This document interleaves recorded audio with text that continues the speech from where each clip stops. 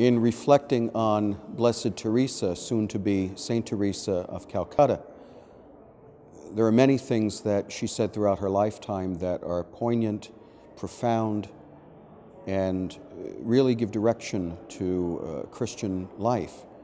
Now, two of those things that I have borne in mind are these. One in which she has said, "What you can do, I cannot, and what I can do, you cannot.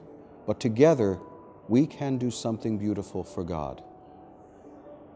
And the other thing that she has said is that we are called not to do great, extraordinary things, but that we are called to do small things with love.